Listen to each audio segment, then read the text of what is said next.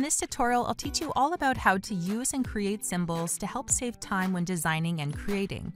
You'll learn how to create and edit a symbol, how to build and import a symbol library, and how to share that library across other systems.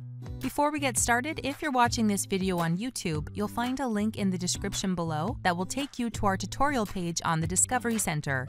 Here you can download a written copy of this tutorial to follow along. Let's get started. When we talk about symbols, it can mean one of two things. Sometimes symbols refer to glyphs or special characters that you use alongside text, for example, a pound sign or currency symbol. But in this tutorial, we are referring to symbols as an object or set of objects created by tools in CorelDRAW.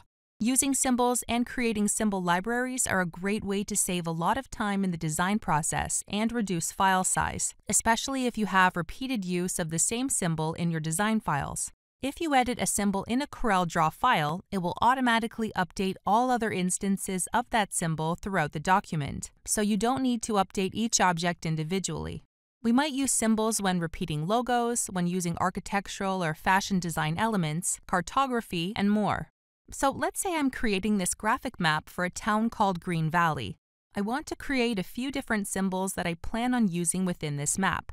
I have this little park icon that I'm going to copy and paste over to my map. And now I'll add a circle background behind it. And I'm also going to change the colors. Then I'll add a little shadow behind it as well. So I'm happy with how this looks, and I want to use this to sprinkle park symbols around the map. To make these objects into a symbol, I'll click and drag my mouse to select both objects. Then right-click and select Symbol, and then Create New Symbol. Then name the symbol in the Create New Symbol dialog box. I'll name this Park and click OK. Now let's open up the Symbols Docker by going to Windows, Dockers, then Symbols, or press Ctrl plus F3 on your keyboard. To place another symbol in the document, I just have to drag it from the Symbols Docker onto the map. So I'll place a few of these around my map. Now let's say I want to make some edits to the symbol after the fact. Just click on any symbol, and then select Edit from the context-sensitive toolbar that will pop up. Here you can make any edits you want to this symbol. I can add another shape or design element to accompany this image, or make changes to the color or positioning of the objects, and so forth. Once you're done the edits to the symbol, just click Finish. This will bring you back to your document, and you can see that all of the other symbols in the document have been automatically edited to match the new symbol. This can save a lot of time in the design process, so you don't need to manually change all the symbols to match. Now I want to build a symbol library with a few different symbols that I plan on using a lot in different projects, like this graphic map. I'll open up a blank document, and I'm going to copy and paste the symbol we just created into this new document.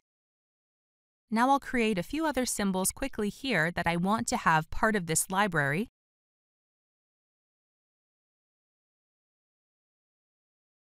And I'll save them each as symbols as we did previously. Once you're finished, go to File, then Save As, and then choose the drive and folder where you want to store the library.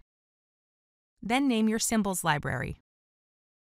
Then select CSL Corel Symbol Library from the Save As type list box. Then click Save. Now all symbols and symbol instances are saved within this document.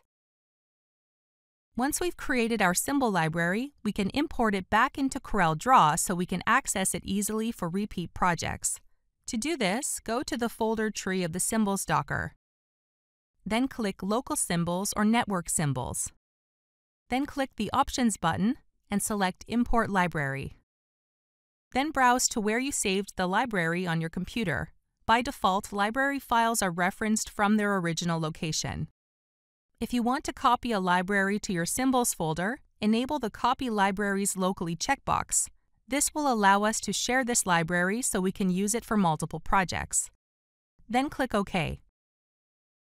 Now if we go back to our map graphic we started with, I can go to the Local Symbols folder from the Symbols Docker, click the Symbols folder, and then choose the map library. And I'll have access to all the symbols I just created and can simply drag and drop them onto my graphic as needed. And just like that, we've created a symbol library that we can use again and again with multiple projects, saving ourselves a lot of time in the process. If you're watching this video on YouTube, you'll find a link in the description below that will take you to our tutorial page on the Discovery Center. Here you can download a written copy of this tutorial to follow along and find other helpful tutorials for CorelDRAW.